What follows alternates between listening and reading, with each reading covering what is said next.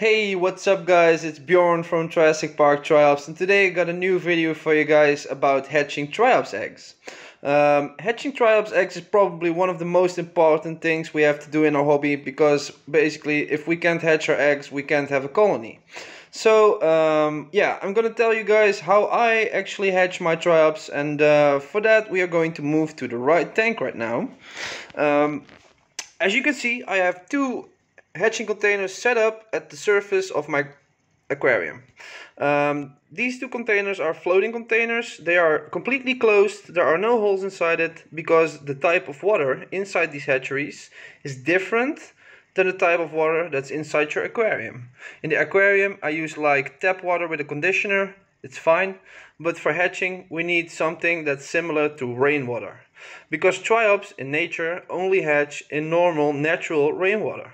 That's how they live. So we need to actually try to get a water quality that's really similar to rainwater. What I'm using is mainly boiled rainwater that I collected inside a bucket, and I always add a tiny bit of low mineral spring water.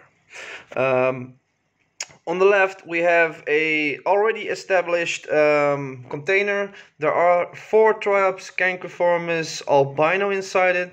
Here you can see one of the little guys. It's an albino.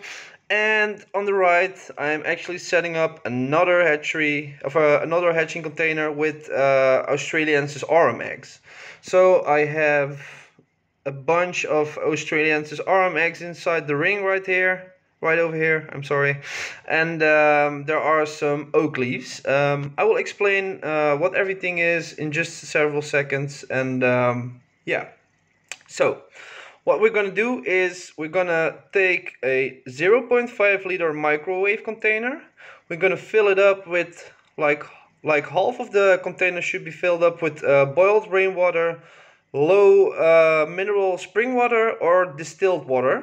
Everything is fine, but if you're going to use distilled water, make sure you will add some minerals to the water later, because triops really can't live inside water that has no minerals at all in it. It's fine for hatching, but it's not good to have them like survive for a longer time.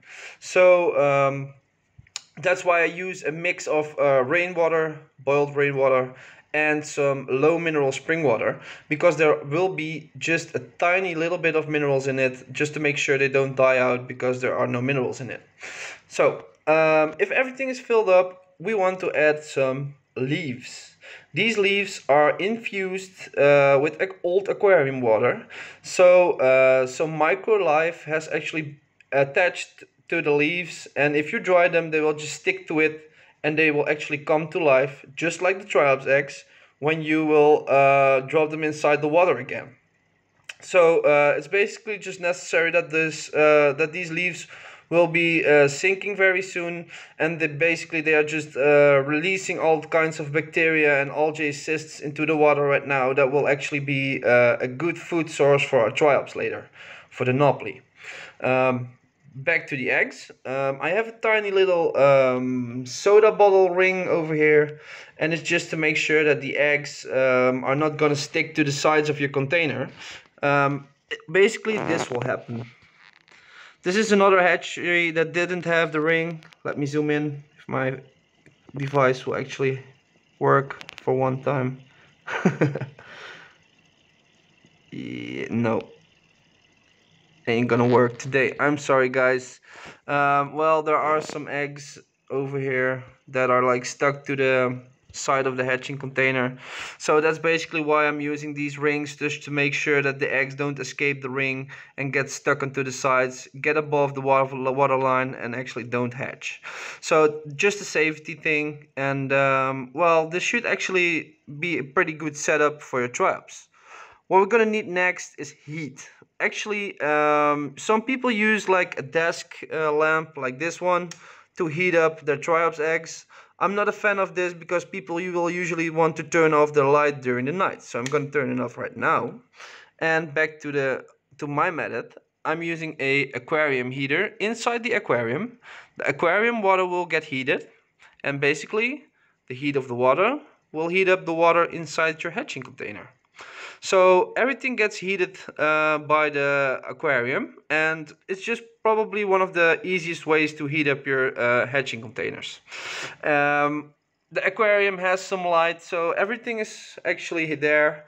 We have the, yeah, let's say special water, infusoria, which is a conditioner for your water.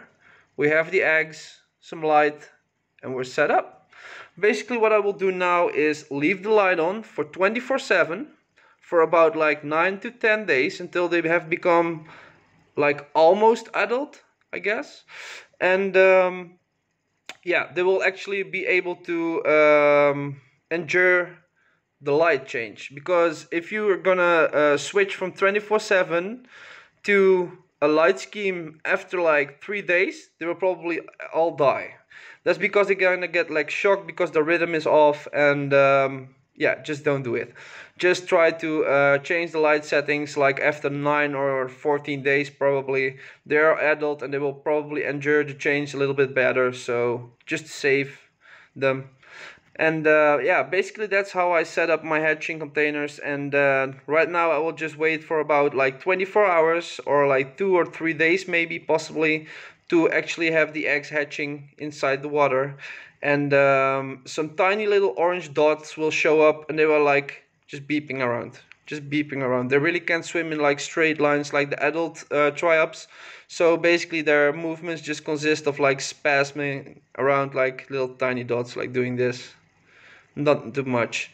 So after several days, like 2 or 3 days, they have become a little bit bigger, like the ones that are inside this container. And the first several days they are filter feeding because their jaws haven't developed yet. So what we're gonna need is like the bacteria to grow from the leaves, but I will also add some spirulina algae powder to it just to feed them a little bit. I never feed them on the first day, because if you feed triops on the first day, they can actually overeat themselves to death. Don't overfeed them on the first day. Just wait 24 hours after hatching, then you can first feed them the first time with some spirulina algae powder. I usually just use the tip of a toothpick to give them just a tiny little bit of spirulina algae powder. They really don't need too much because they are really tiny, just maybe twice the size of their actual eggs.